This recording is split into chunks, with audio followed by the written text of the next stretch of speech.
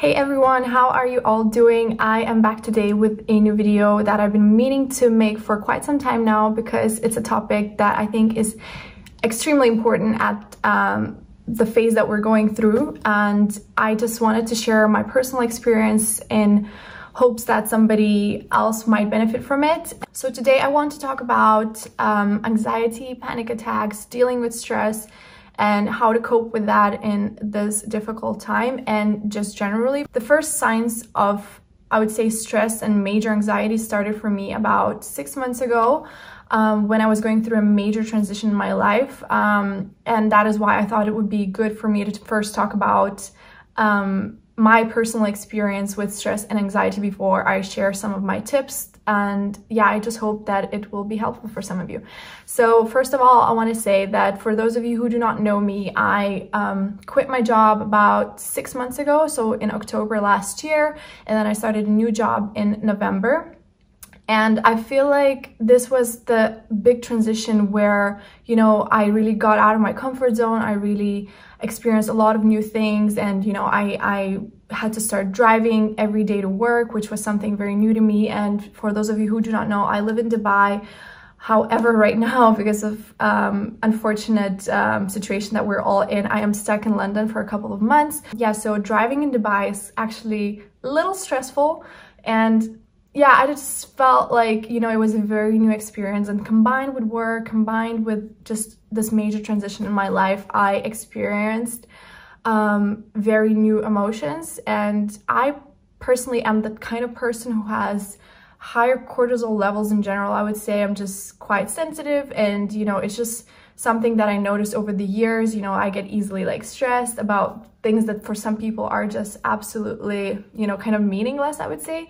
I'm not gonna lie, I get sweaty hands and all those things, but then again, I drink a lot of coffee, and I'm just, like I said, generally more anxious, I guess, than other people. So the reason why I started talking about this major transition in my life is because I was hospitalized. I mean, I guess saying being hospitalized is a little bit extreme because technically I was just admitted to an emergency room. So I will try to explain very quickly what happened. I remember that it was towards the end of my first week at work. So I think it was maybe Wednesday or Thursday, because Dubai working week is Sunday to Thursday. And I had a little car accident where somebody bumped into me. So imagine, I started a new job. I had my first ever car accident. I think it was just sort of like the buildup of all these emotions, and that's why I experienced them towards the end of the week. What happened was I went on a lunch break, and I remember I stopped at the Starbucks after my lunch just to grab a coffee, and then I was just chatting to the barista for a few minutes before I went back to my car. And as I was going to the car, literally just like a few footsteps away from the coffee shop, I had the sharpest pain in like my chest area, and it just freaked me out because I've had that once before.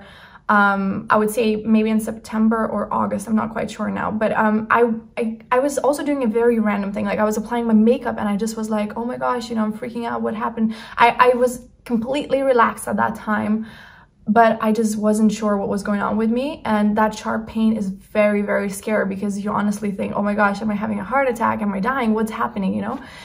And luckily, since I knew that it happened before, I quickly started to react, and I just like messaged my boyfriend. I said, listen, it's happening again, and I don't know what to do. I can't take a deep breath. Every time I took a deep breath, it felt like somebody was stabbing me in my chest, you know?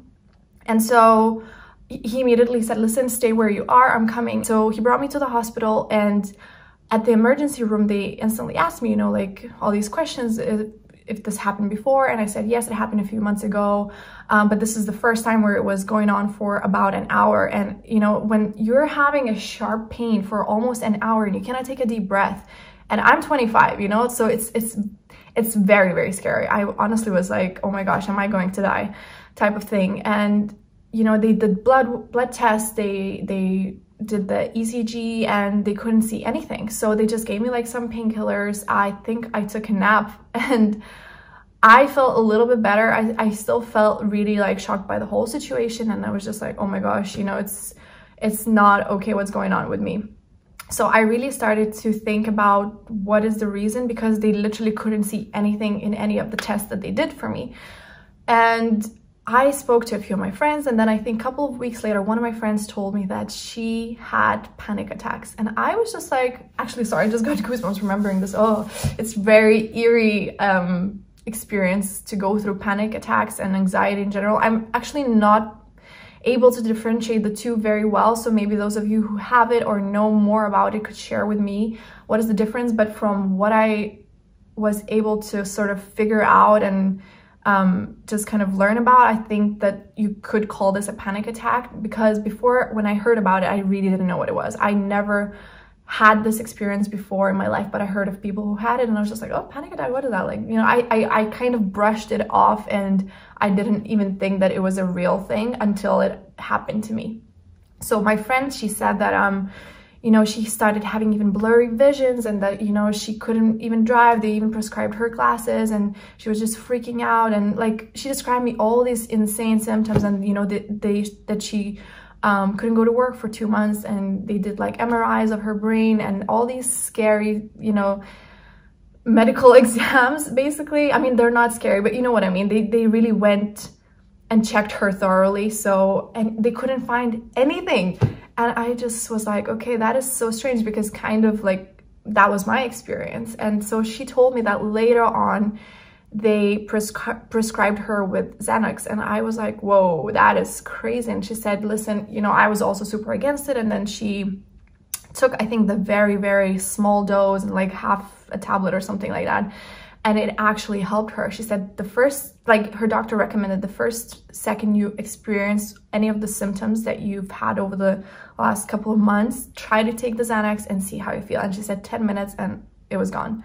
So I was very surprised to hear that, and I thought, okay, let me just look into it, let me research it a little bit. And I remember I went to see a cardiologist again because it reoccurred, but at that time when it reoccurred, I thought, okay, no, this is not real, it's not really happening. I mean, I didn't say it's not real, but I told myself that it's nothing serious, and it actually stopped within a couple of minutes. So I was like, okay, that is weird. But I still went to a cardiologist because obviously I want the opinion of a professional, and I was still very much concerned about why am I going through this.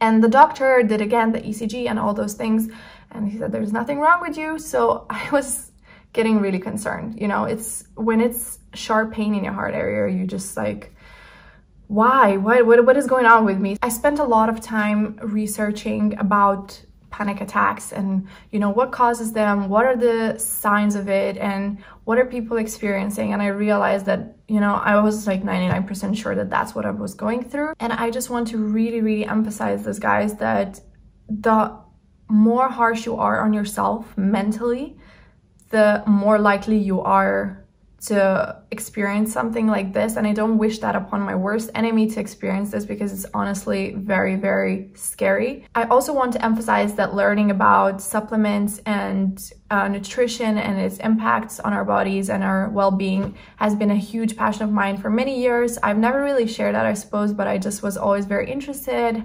and I started doing a lot of research. So I bought a few of like supplements right away. I bought things like rhodiola, which is very, very good for you. I also started taking ashwagandha, which is also a natural supplement, and it really helps a lot of people to deal with stress. And I also want to show you what I invested in here in London. So I bought this amino acid L-theanine, and it is a very, very good supplement to take because our bodies are not able to produce L-theanine naturally, and it actually has a huge impact on your sleep balance, on your stress levels, so on your cortisol. And I personally have been only taking it for about a couple of weeks now, and I do feel a little bit more relaxed. I can't really say that it completely kind of removes the anxiety and the anxiousness, but it definitely helps you feel a little bit more like relaxed. It doesn't make you drowsy or anything like that, so I definitely recommend L-theanine. And I also have something called Psychic Protection Spray. I don't know why I bought it, to be honest. I mean, I do know why I bought it, but it just like makes me laugh because it's nothing to do with evil spirits or anything like that. It's just like a very relaxing spray, and I have a few of those at home, like with lavender,